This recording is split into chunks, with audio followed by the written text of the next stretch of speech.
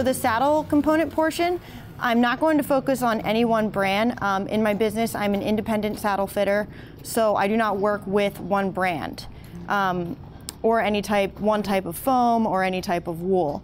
So really today we're just going to focus on the different types of conformations that a saddle can come in regardless of brand. For the first part, we're going to go over each of the parts of the saddle. So you have the pommel, the cantle, which are the obvious ones.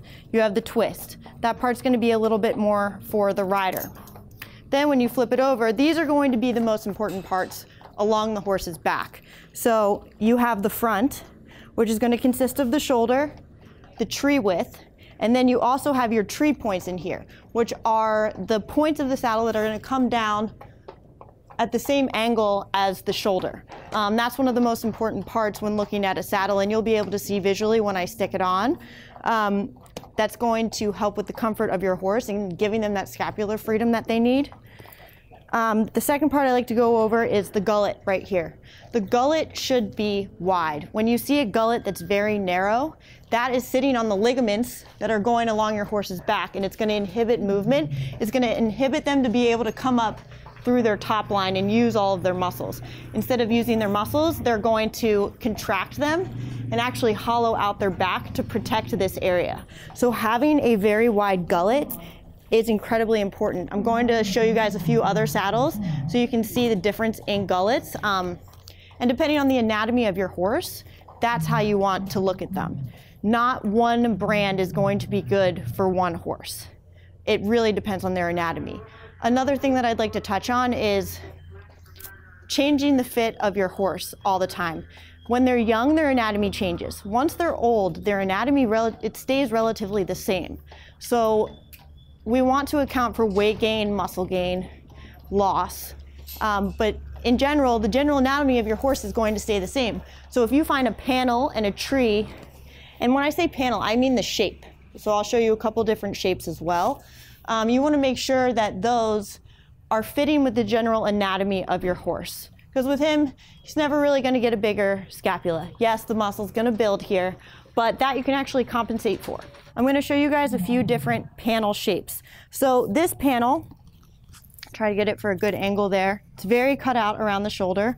It's very flat behind the wither and flat here as well. It's a little bit steeper on the inside. Not sure if you can see that there, but that's going to make the saddle sit a little bit more on top of the horse. Now this specific saddle would be great for a horse that has a little bit more of a narrow wither and spinal column. Next thing we're going to look at is the girthing system. So take note on this saddle, the girthing system is fairly wide. So what that does is it pulls pressure along the horse's back evenly. You don't want it to be thin. This specific saddle, it goes all the way back. They only have 2 billets. That's not going to really matter because you want the pressure to be pulling equally from the back to the front of the saddle. Another component on some of these more French saddles, you have a very flexible shoulder. So the tree point I was talking about is under here. Here is the top of the tree point. So that's the point that I'm talking about that's sitting on top of your horse's shoulder in the scapular region.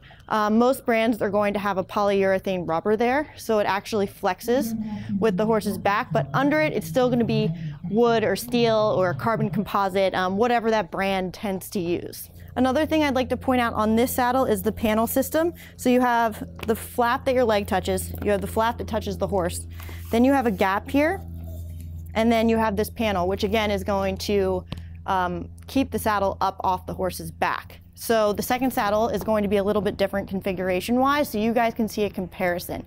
And at the end of this, I'm going to go into the common question of tree width and how much we should really rely on that for our horse's comfort. So this saddle is the same tree width, so really what we're going to focus on is the difference in the panel shape, the tree points, and the girthing system. So if I turn this around, first thing that you're going to notice is that there is not that gap. You have the flap, you have this flap, and then you have the panel that's attached to the flap.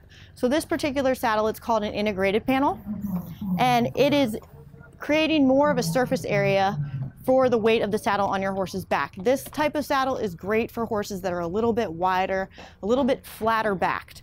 But as you can see, the tree width is the same on this saddle as that one, but it is a completely different shape. The shoulders here are a little bit more concave. It's rounded instead of flat behind the wither. And then the back of the saddle is actually convex. So you don't want to put round on round in this case. Flat is better, like the previous saddle. But in this case, you have concave on convex, which again is really going to work for the rounder horses. Also notice that the gullet is super wide all the way through. It's a little bit more narrow up here to support behind the wither, but from the back, it's actually cut out. So leaving room for the gluteal muscles to work. The lumbar is going to be nice and loose, and all the ligaments can do their job holding the vertebrae together, and there's not going to be any tears. The tree point on a saddle panel that is integrated is going to be a little less aggressive than one that is, because again, you're spreading the surface area out. So this tree point is also flexible, so that's going to stay the same. The biggest difference you're going to see from this saddle is the girthing system. The girthing system is something that a lot of people don't look at it, but it might be one of the most important components to having the correct saddle fit in regards to balance and keeping things where they need to be. So the last girthing system was great, nice and wide. This one is a little bit different. It's a 3-point system. But what it does is it goes all the way, get a good angle here, from the back of the saddle to the front of the saddle. So that way, when you're pulling down on the girthing system, you're pulling all the way from the back and all the way from the front. And depending on the horse, if you ride a horse where the saddle bounces a little bit, you can actually use these 2 back billets, and you can make the pressure pull from the back and relieve pressure in the shoulder. Now again, this saddle also has a very flexible shoulder. You're not going to find many saddles these days that don't have a flexible shoulder. All the brands have really stepped up in that regard with the tree points, the composites of the tree, and then in the flexible shoulder system right here. So here is the third saddle I'm going to show you guys. Again, same tree width, completely different panel configuration, which is going to change the fit on the horse. So let's turn it around. We have this panel. It's very unique in the sense that it's actually completely cut out in the shoulder. So there is no contact on the horse's shoulder in the scapular region at all. Now, because of that, they had to create a flatter panel behind the wither. And then the back is actually relatively flat as well, but towards the edges here, it's a little bit more concave. So between these 3 saddles, you're really going to see how the tree width doesn't really affect the fit on the horse's back. Sorry, I'm getting tied on my words here. But really what you want to focus on is the anatomy of the saddle in regards to the anatomy of your horse. When you match those up, the tree points will come next. Obviously, if you have a really wide horse, you're not going to put a super narrow tree on it. But if you have a standard horse like Ollie, they're going to be in a 4.5 to 4.8, and the most important part is going to be your panel system and then the girthing. So with this saddle, you have the flap on your leg, flap on the horse. It's not an integrated panel, but in this saddle's case, they freed up the shoulder, so it's going to be just as close contact for the upper part of your leg. And again, very, very wide gullet. So I keep stressing that, but that's, along with the girthing system, very important. Now the girthing system on this is going to be set a little bit farther back. So you can see it's much more narrow, but it's angled to pull this way because this saddle's focus is relieving pressure in the shoulder.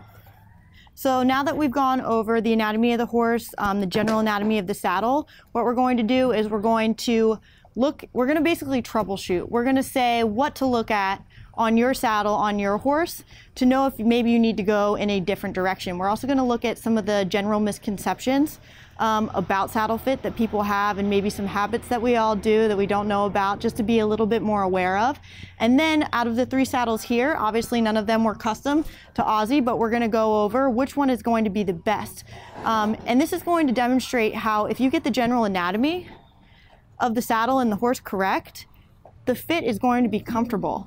You don't need to have super So we went over the anatomy of the horse generally. We went over the general anatomy of the saddle. Now what we're going to do is we're going to look at each of these 3 different panel shapes. Like I said before, they're all the same tree width, so that way you guys can see how the panel affects the balance.